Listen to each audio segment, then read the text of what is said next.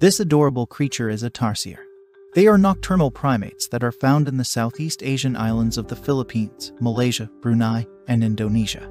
They are among the smallest primates in the world, with a body length of about 4 to 6 inches and a weight of about 3 to 5 ounces.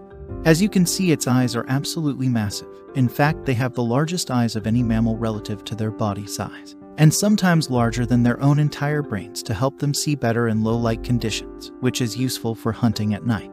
Tarsiers are carnivores, and their diet consists of insects, lizards, and small mammals. They are very agile climbers and jumpers, and they use their long fingers and toes to cling to trees and branches. Tarsiers are also very good at hearing and smelling, which helps them to find food and avoid predators. Regrettably, their populations are declining, with less than 10,000 individuals left in the wild, mostly due to habitat destruction from logging and being hunted by locals.